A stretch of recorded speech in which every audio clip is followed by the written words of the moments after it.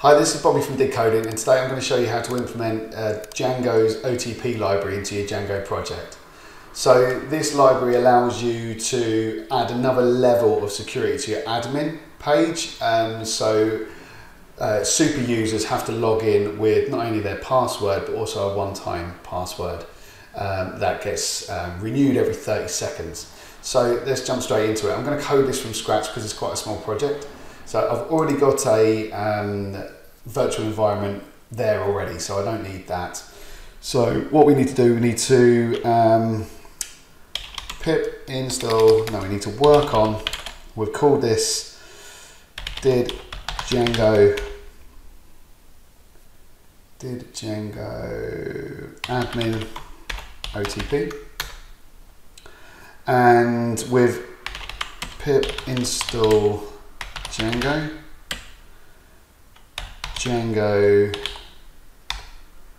OTP and QR code. They're the three packages that we're going to need. So I've already got them installed anyway because we've got a virtual environment when I was playing around with this before. Okay, so what we need to do, we need to start a project. So it's Django admin start project did Django admin OTP. Great, let's cd into that.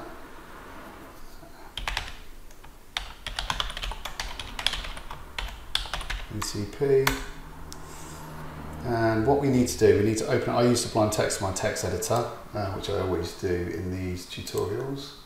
So I'm going to open a folder, admin OTP. There we go. There's Sublime Text. We'll just open that. So the docs for the Django library OTP is here. So what we need to do, we need to add some bits to the installed apps, and we also need to add this middleware. And I'll just copy that to our settings.py file. So this is our project, settings.py. We don't need to import OS because we're not using static files for this.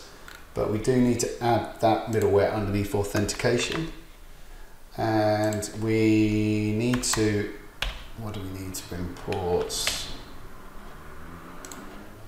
We need to import Django OTP, and we also need to import this one here, OTP, TOTP, one-time password. So I'll just copy those straight from here.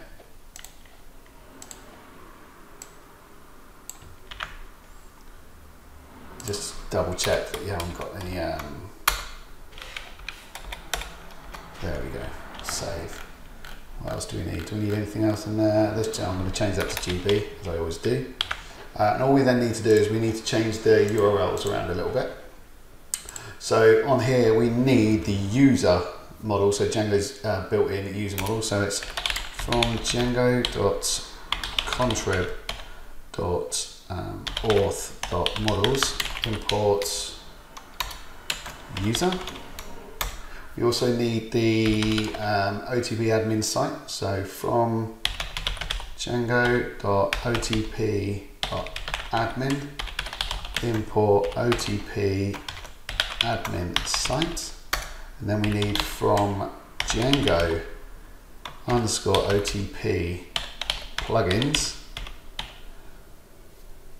OTP TOTP.models import TOTP device. Then we want to write a class here called OTP admin. We want to bring in OTP admin site and just pass. And we've got a few variables here, with a few lines of code we need here for the admin site. So it's admin site, and this is the admin site that we're configuring for the extra layer of security. So admin site equals OTP admin site, and we're going to call this OTP admin. Then we have admin site dot, and we need a register. This is user, then admin site register TOTP device. Then on the URL patterns, we want to have two different admins. We'll shut one down once we've configured this, but we want Django admin, and we want, so this is the built-in Django admin page, and this will be the new admin. So this would be admin _ site URLs. And save, come back to the command prompt here. So you just make sure we don't need to, we might need to migrate. So it's Python nose.py, make migrations. It'll probably say we haven't got any. Oh, here we go. So a spelling mistake. Let's try that again, shall we? Haha, here we go. Django OTP, from Django OTP admin, I've got a full stop there instead of an underscore.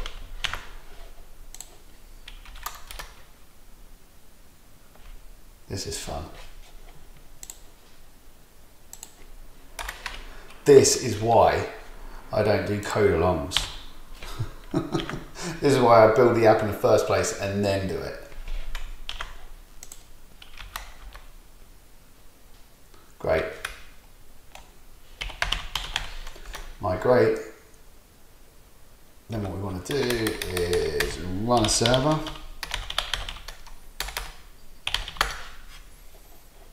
Open up a browser once that's all kicked in. Incognito and go localhost. That's looking fine because we've only got admin pages. So we want Django admin. First of all, let's create a super user. So let's break that.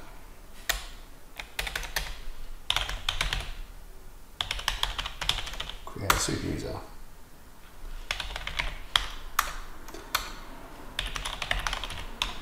Add a password. Try that again. Great. Now if we run a server, that'll allow us to log in to the Django. Right, okay, this is the Django admin page. You can see here we've got the one-time password model here. So TOTP devices, and we want to add the device. So we've just added a user, which is Bobby S. Name, we can call this, let's just call it Bobby S. Confirmed. For this you will need, an authenticator. So I'm using Google Authenticator, which is an app that you can just get on your iPhone or your Android device. And what it means that you need to do is you need to save this. So we've now got this object here, but it's come up with a QR code. So if we click that, that'll be blurred out on your screen. But if I open up my Authenticator, I'll actually just open up my camera. Here we go. And it will redirect me to the URL that is on the screen there. Do we want to add Bobby S into my Authenticator? And it's come up with a 6-digit code. Now the 6-digit code, you can see those there. See that? Those 6-digit codes, they renew every 30 seconds. So that's the extra level of security that you need for one-time passwords. So if we log out of here and we go back into, actually not Django, we want to now go into our other admin panel that we configured. It's now got this extra field here called one-time password token. So if we add Bobby S, my password, you will still need that, but now it'll ask you for your one-time password token.